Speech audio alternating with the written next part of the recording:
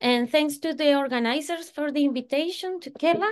So I'm very glad to be here. So today I'm going to talk about principally about the master thesis of one of my students, Felipe Barros, who has been exploring these active carpets in thin films. So let me, okay. Hey. Okay, so in my talk, I will refer a lot to microswimmers.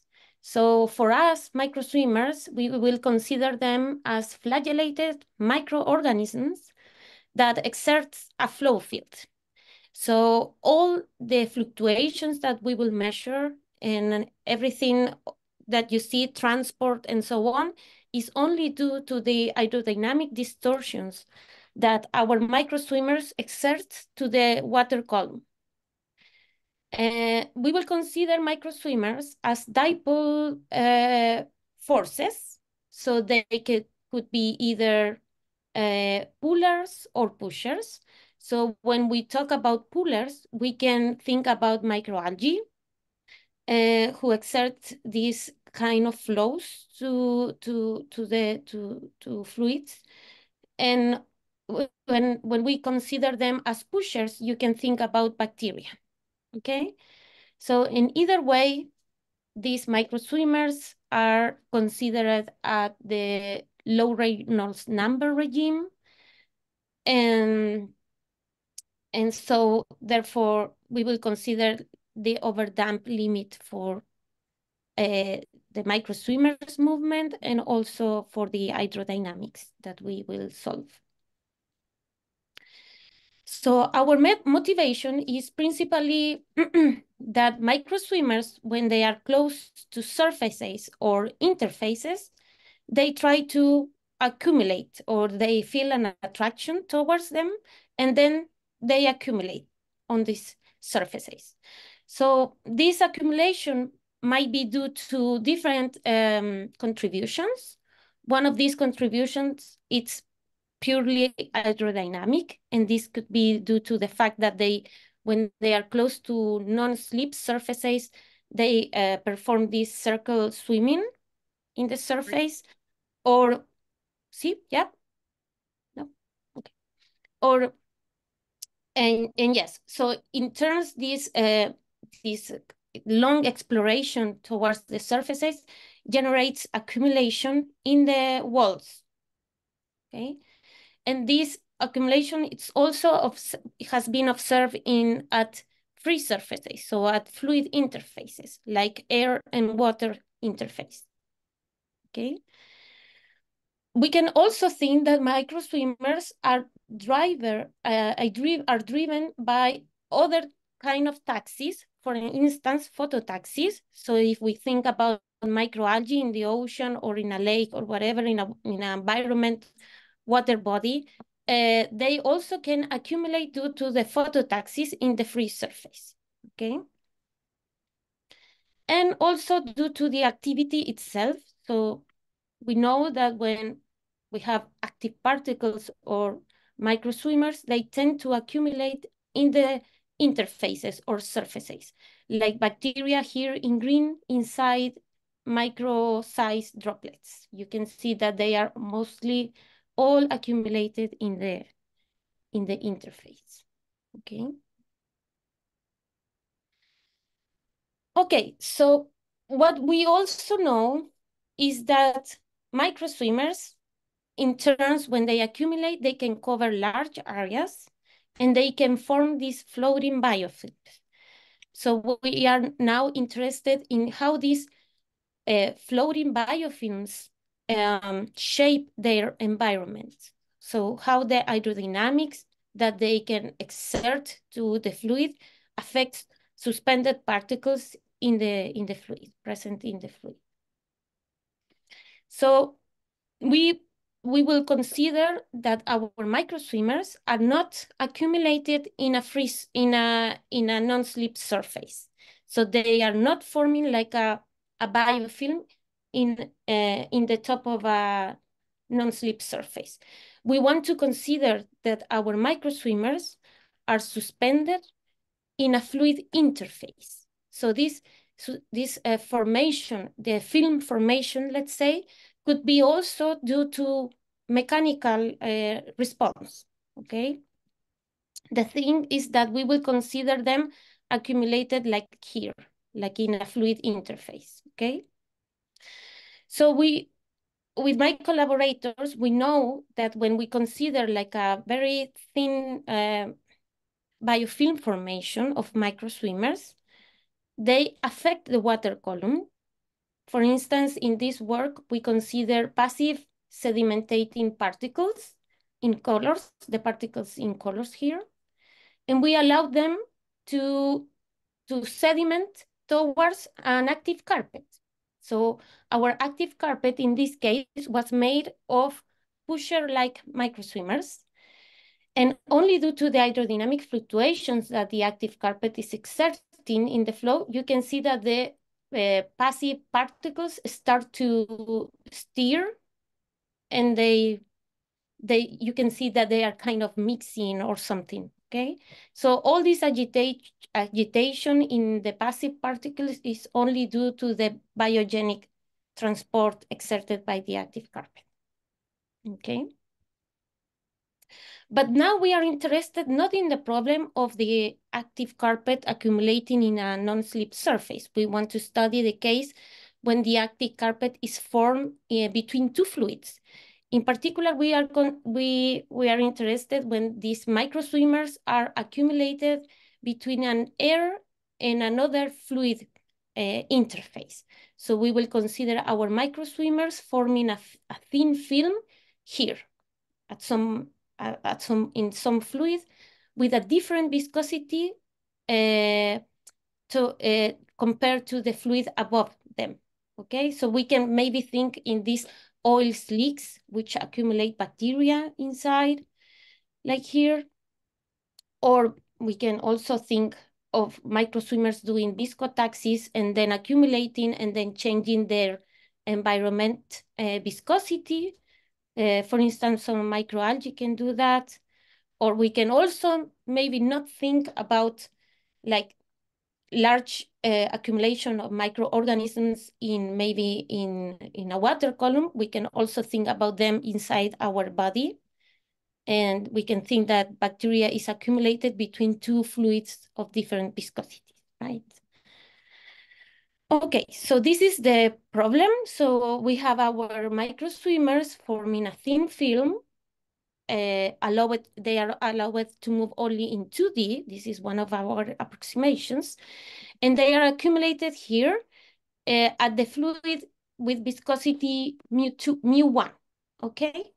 And we have above the active carpet, below the active carpet, another fluid of viscosity mu2, okay? And over here, we have the free surface, okay? So what we will do is that we will solve the hydrodynamics here above the active carpet, okay? And what we want to see is we want to see the effect of the film thickness, so this water column thickness, and also the relation between the two viscosity. So for us, this is a viscosity jump, and we want to see the effects. So it's more or less the effect of the confinement. So how the confinement affects the hydrodynamic steering due to an active carpet, okay? So for us, each microswimmer, we will solve the hydrodynamic of each microswimmer. So our microswimmers is in a confined space between a free surface and a fluid-fluid interface. And if we consider them as a pusher or a dipole force in the far field approximation, we have to solve the boundary conditions. And then we got like an expression, a very complicated expression, but we solve it and we have it. And then this expression, it depends on the film thickness H and also on the viscosity ratio lambda. Okay, so yes.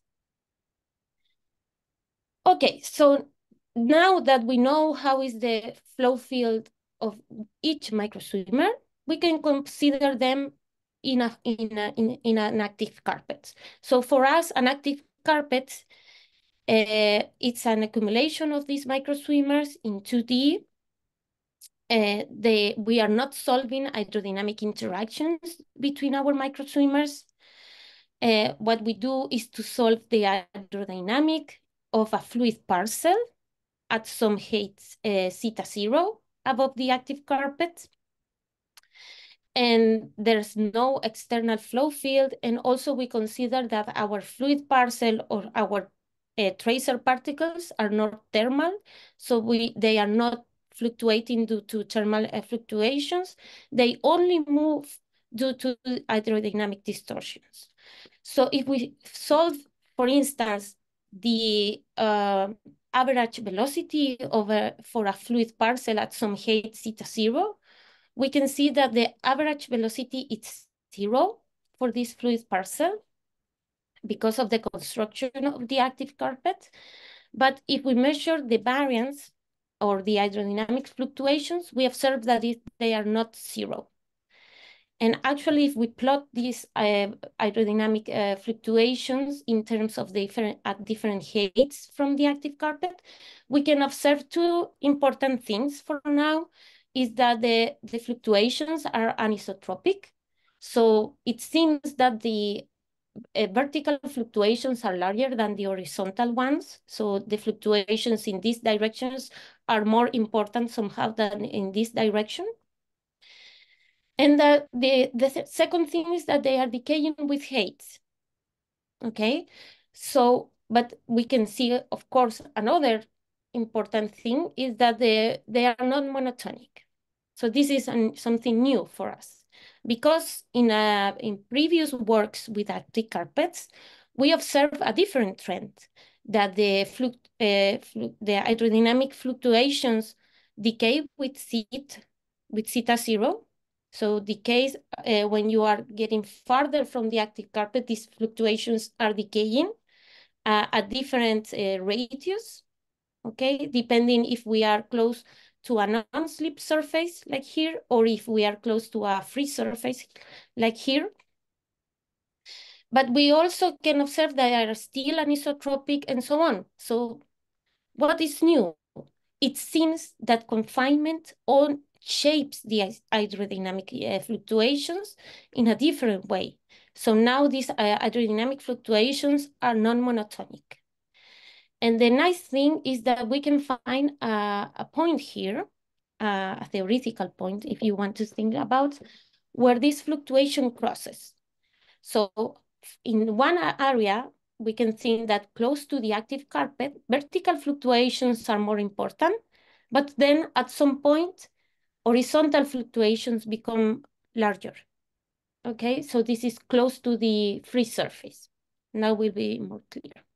Okay, so remember that our active carpet is placed at 1, and then we are solving the theta 0 farther from the active carpet, and over here we have a free surface. Okay, so what are the consequences of this non-monotonic response? So we first check all the alternatives for different fluid thickness, okay?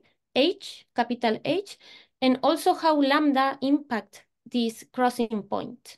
And are the results. So we can see here, where is the crossing point of these hydrodynamic distortions or fluctuations? So we observe that when H is small, so when we have a very thin film, okay, so when we have a thin film, our theta star is smaller, right? So it's closer to the active carpet. So when you have a very thin film, your theta star is moving towards the active carpet.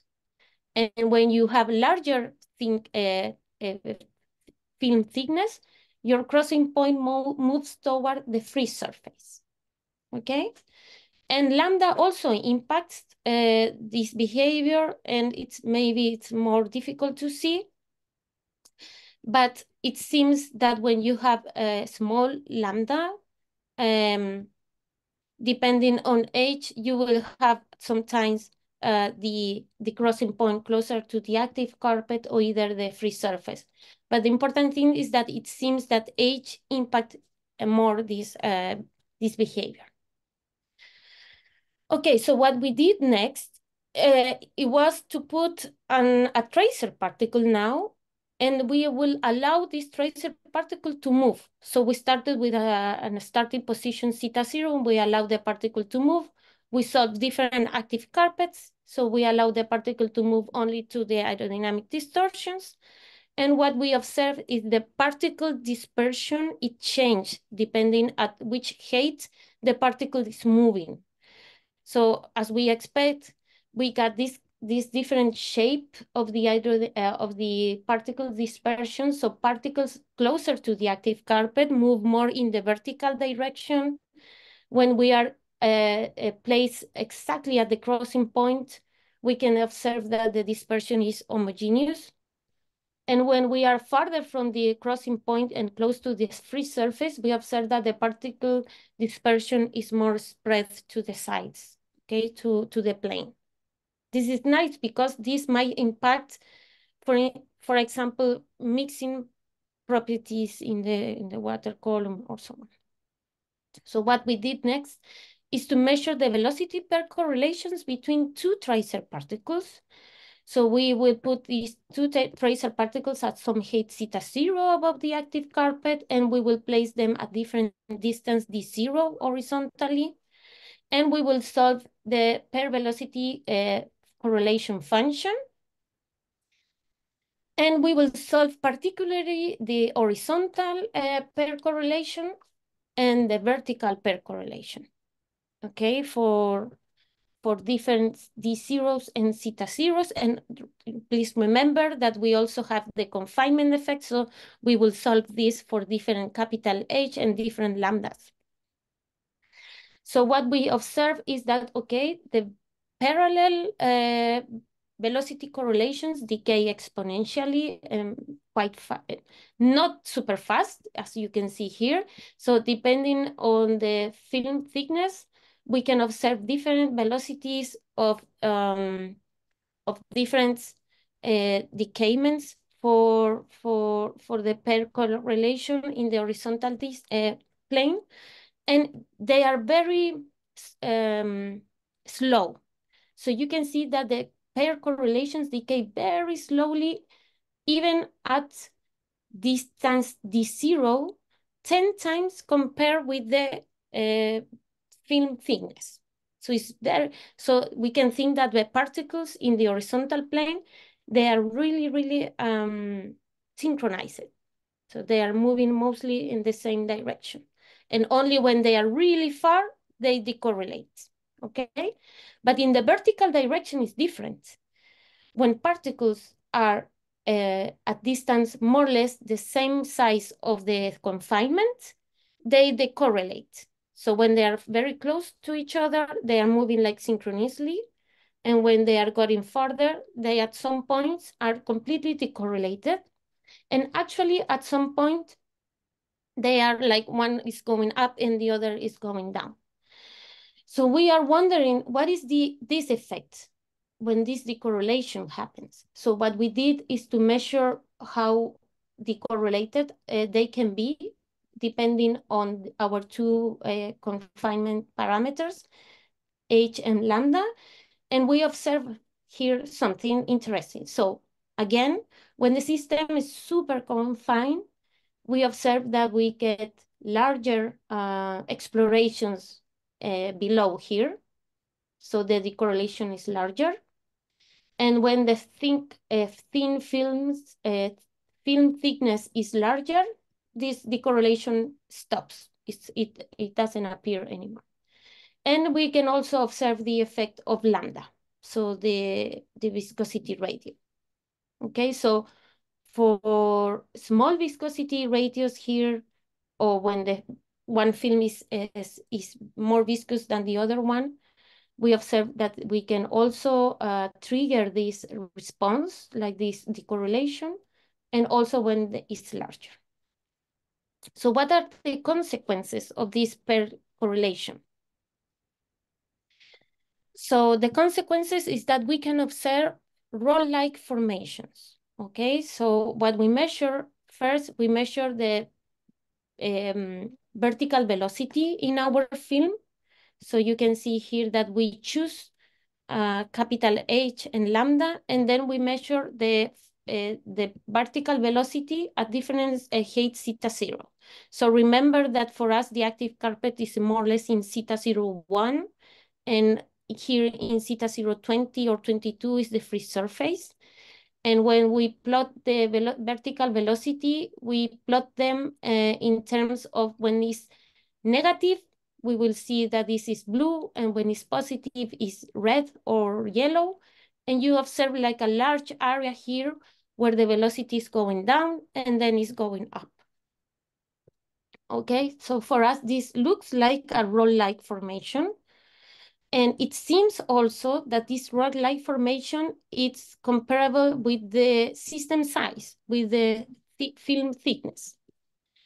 Then we measure the vorticity, and we observe that the vorticity and the x-plane is more or less homogeneous, but then in the y and in the theta plane, we can observe these rolls formations. We can observe that the vorticity in one side is positive and in the other side is more or less negative. And then in the z direction, which is this direction above the active carpet, we can observe that again we have a very large roll in the positive direction here and two small ones in the negative direction here. So, Francisca, just to let you know, about four more minutes or so. Yes, I'm finishing. No. So this is the principal result. So what is our future work? So now we are thinking, okay, now that we know that there is this roll-like formation and the particle dispersity is heterogeneous, we will probably have maybe mixing, that our active carpet is exerting some kind of mixing in the environment. And we want to measure this in terms of the perdiffusivity, for instance. We know that an active carpet can generate perdiffusivity. This is another problem that we solved with another student for a different system. But we can see that an active carpet made of dipoles can generate this perdiffusivity. So we would like to solve it in this problem for different film thickness and for different lambdas. So to finish, I want to thank my collaborators, so Arnold, Rodrigo, and Hugo, and my two students, Gabriel and Felipe. And thanks for your attention.